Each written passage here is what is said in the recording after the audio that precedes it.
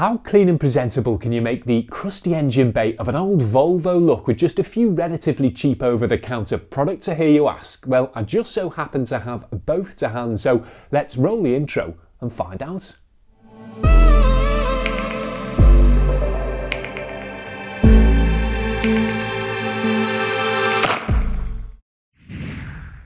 So while the engine bay of this particular V40 wasn't actually that manky considering it's 17 years old, still doubted it had seen so much as an oily rag in years. So considering it had just bagged itself 12 months MOT with only a few advisories for consumables, thought I'd bag myself some over-the-counter consumables to treat the diesel heart of the 100 odd horsepower brick to a traditional clean and dress, as I've never gone near the engine nor used this particular pairing of products before. And while every man and his noise-creating van had rocked up in typical Sod's Law style as soon as I'd whipped the camera out, still thought you might be interested in seeing me get to grips with both, regardless of the background ambience.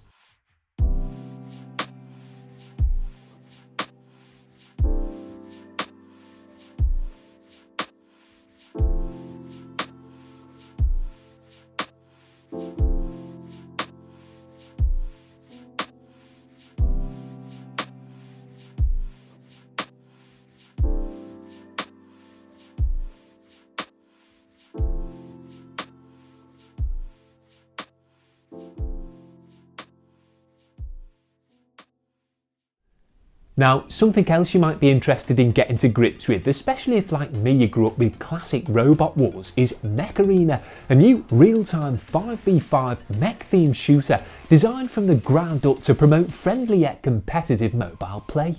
It's bright, smooth running, looks great on almost any device and boasts multiple fast-paced but fun game modes, including Control Point Clash, in which two teams battle over territory, and 5v5 Deathmatch, where each player fights to take out as many mechs as possible.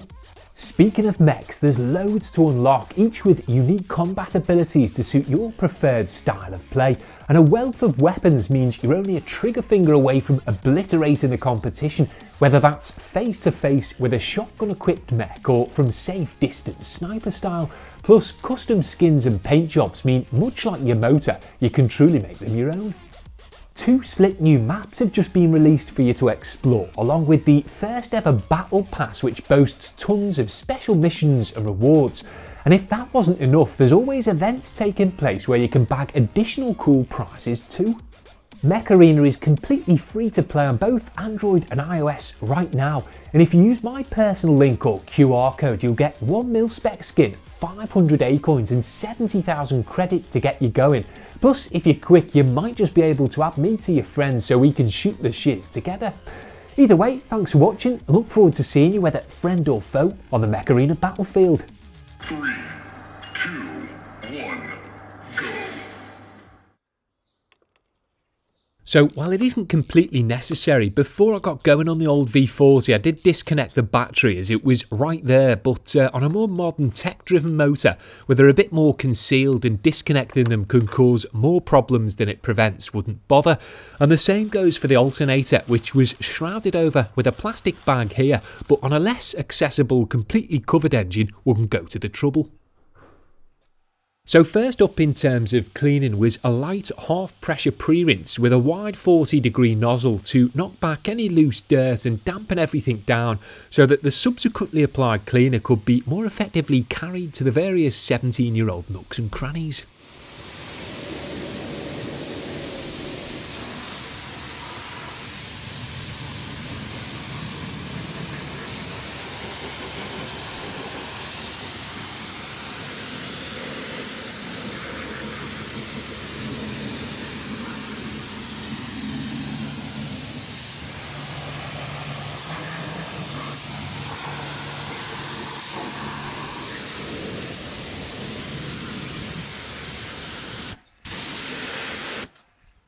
Autoglym's engine and machine cleaner was then liberally applied to the main plastic engine cover and left to soak for a minute or so before being thoroughly agitated over with a chunky detailed brush to get a good feel for it before committing to spraying down the entire engine bay. But it foamed up nicely under the bristles and seemed to cut through the dirt with relative ease, so rinsed it off to prevent it from drying before moving on to cleaning the other parts.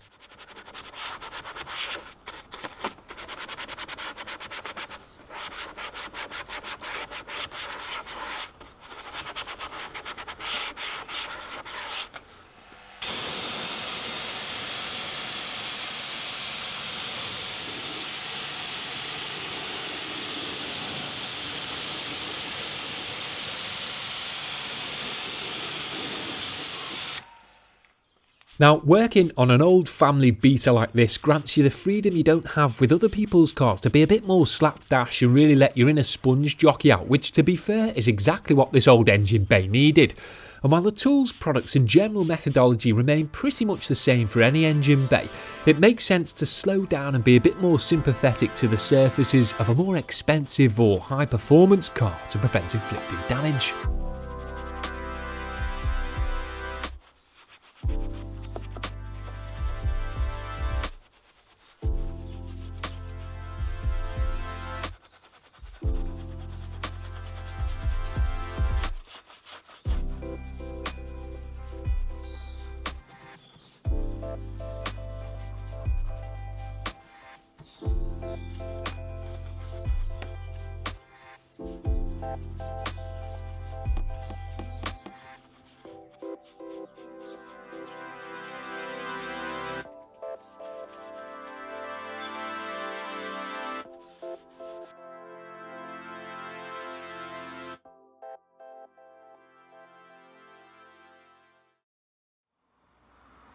Once the more flat top-facing parts had been thoroughly brushed over, a few easy detail items were employed to access the deeper and tighter parts of the Volvo's engine bay, which can easily be overlooked but needs scrubbing too, so should ideally be worked over with a barrel brush or two once they've had time to soak.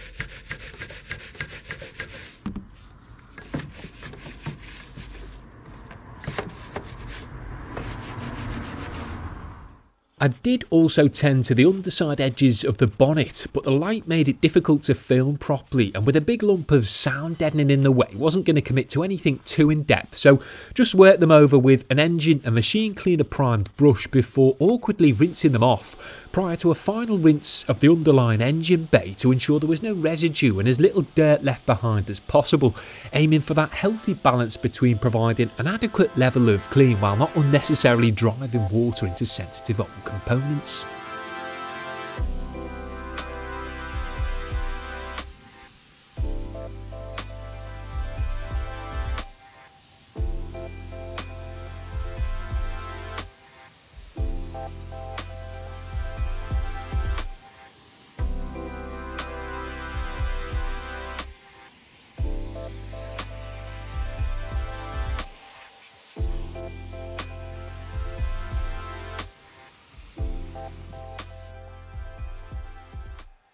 Once the engine bay was rinsed off, the bonnet was closed so that I could rinse the exterior to remove any overspray, and while I'd always advise you properly wash a car after cleaning its engine bay, was potentially saving a heavy exterior clean of this crusty Swede for another day, so just rinse the bulk of the residue away and tried not to give too much thought to the streaks and spots that would inevitably result.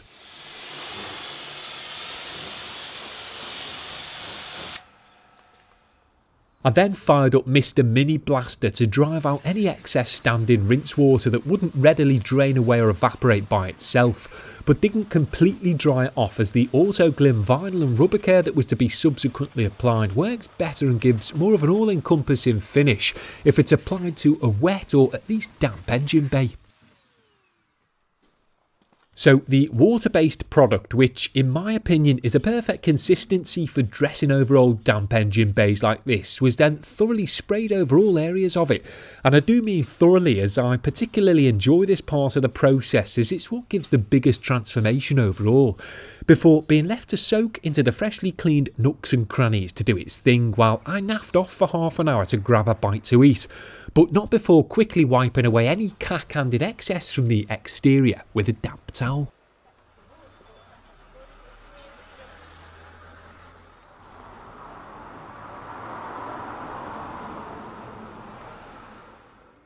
After the best part of an hour later then, the engine surfaces certainly looked a lot better, but still needed a bit of a helping hand with a dressing prime towel to even things out, which was fine with me as I quite like buffing over the freshly dressed surfaces of an engine bay. But as I say, it is important to properly let it soak in first to ensure you don't immediately remove everything you've just applied. So did just that until most of the excess had been mopped up and everything looked a bit more consistent.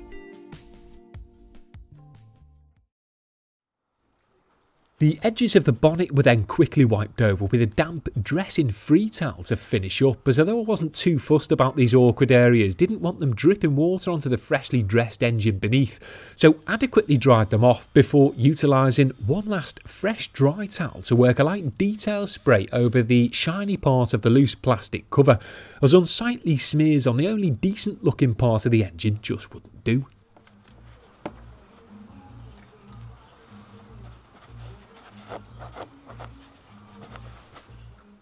I then reconnected and secured the greasy battery terminal, primed the pumps and fired the damp shaky diesel up for a few minutes to dry off any excess water or product I might have missed, before shutting it down and calling it a day.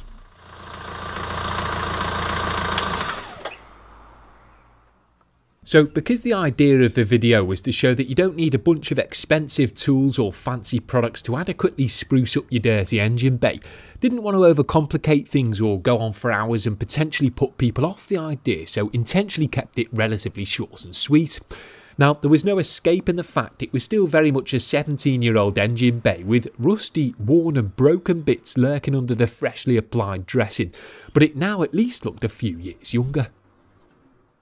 The Autoglym engine and machine cleaner did a great job of effortlessly cutting through the grime, while the vinyl and rubber care, which I probably used way too much of, thoroughly enhanced the freshly cleaned surfaces, so would recommend the over-the-counter duo to anyone else wanting to perform a similar engine bay spruce up, whether on an old beater like this or a more modern beast like the one lurking in the background. Now, to preempt tedious comments about the environment I often seem to get, yes, the dirt and chemical runoff will ultimately soak into the ground, but any kind of negative impact that will have on the ecosystem of a country where it rains every other day will be negligible, hence why England still remains a green and somewhat pleasant land. Overzealous environmentalism aside, cheers for tuning in. Let me know if you'd like to see a heavy exterior scrub of this V40 next time, or if you'd prefer me to try and find something a bit less boxy to tickle your fancy instead.